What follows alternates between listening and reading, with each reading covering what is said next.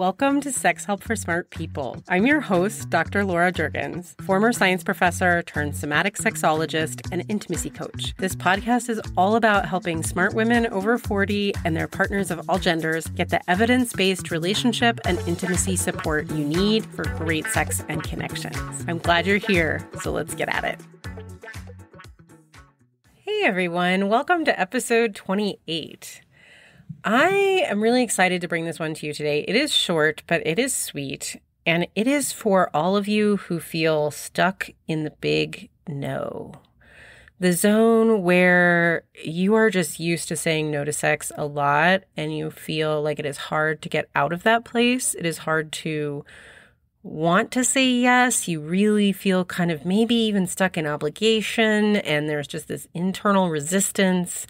You feel like maybe the two of you and your partner haven't been connecting sexually in a long time. You just don't feel like you want to say yes, but you want to say yes.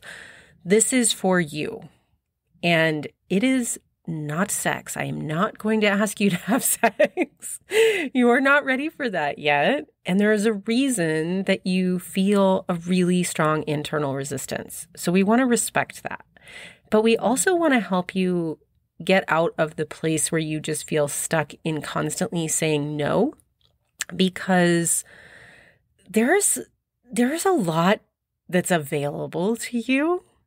And sometimes seeing what you can say yes to is just one of the most powerful things you can do, both for you and your adventure, your journey in whatever you're experiencing. And you could be experiencing sort of being stuck in the big no for a lot of reasons, but also for your relationship, because it can feel really hard. And it's one of the sort of things that can feel like a lot of pressure internally for you to say yes, is your fears around how saying no is impacting your relationship. And so by playing this game, it gives you something to say yes to, gives you a lot of practice with listening to your body. And it also will really open up dialogue in the relationship that probably really needs to happen. And it may seem a little scary at first, but it's really fun. So I just want to invite you and your partner to think about playing this game. And this game is a what can I say yes to sensation game. So we want to help you find what your body is a yes to. What sensations does your body actually want to experience? What sensations is it open to trying out, even if it's not sure how much it wants that or not? But it's definitely not a no. We want to make sure we stay on the line away from or like on this side of the line, on the yes side of the line, or on the maybe side of the line. I definitely don't want to cross the body's no side of the line. But some of the reasons why we can get kind of shut down around sex is because we haven't really explored listening to our body to find out where those lines actually are. And this game will really help you do that. And it can really open up the yeses and help you find both your yeses and your nos. So this is really easy. All you need to do is set aside some time to say, and you can play this with yourself too, if you want. I really do highly recommend playing it with your partner and having your partner listen to this and the two of you talk about it, and then finding a time where you can play together.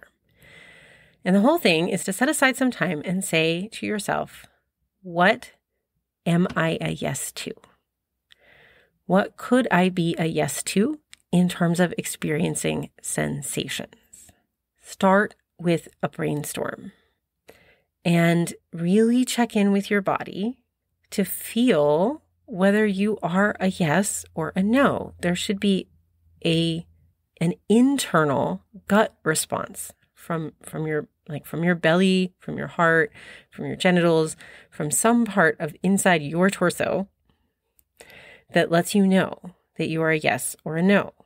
Now, it may be very faint. If you're not used to listening to it, it may be very quiet, and it may take a while You have to be really patient. Your body doesn't respond at the same time frame as your brain. Your brain's going to be like, yes, no, maybe, what am I supposed to say? Blah, blah, blah, blah, blah, blah. It's going to be going a million miles an hour. But your body has a very slow response. So you need to really be patient and listen. If you ask it, for example, would I like a soft finger run down my forearm? To listen, you might get like that could be okay. All right, give it a try. See if your body likes it. See if you can feel a yes or a no. Or see if you can feel it, oh, I might like that, but I'd like it a little bit different, which is wonderful. And then you can ask your partner to do it a little bit different, right? Or your body you might like to ask your body, would you like,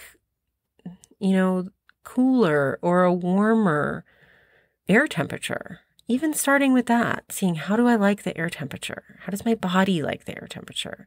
And trying not to think your way into the answer, but to actually feel it inside and listen your way into the answer.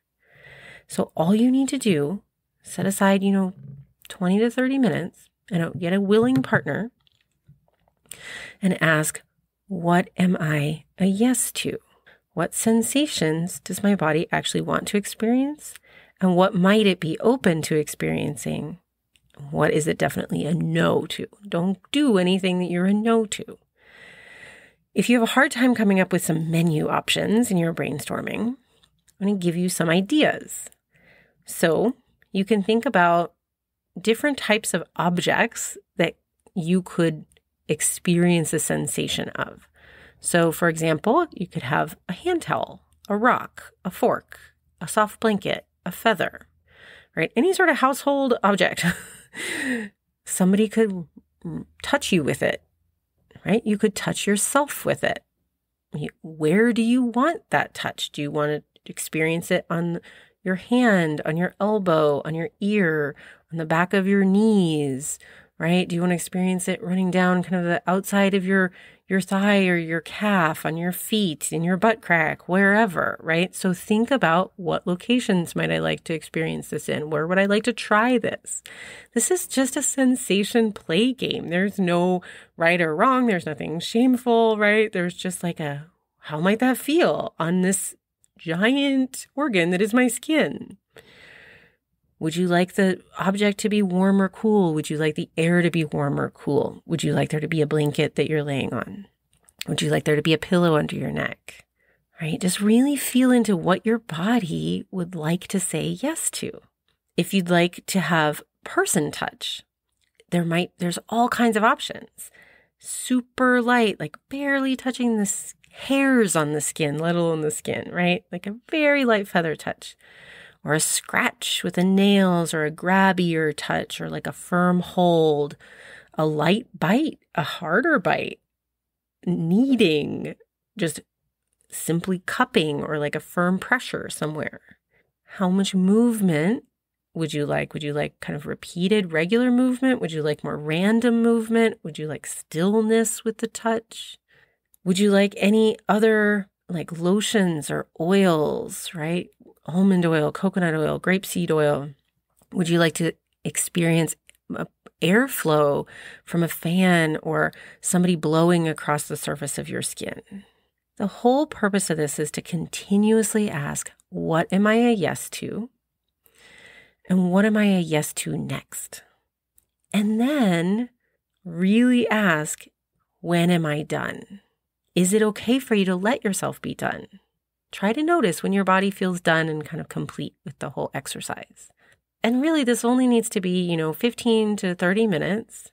But I find this is a really game-changing practice. And if you have a hard time communicating with your partner around it, if you feel really self-conscious asking for this, if you feel like it's too hard to ask them to play with you around this, then we really need to examine what's happening there for you, right? And what's happening for your communication in your relationship.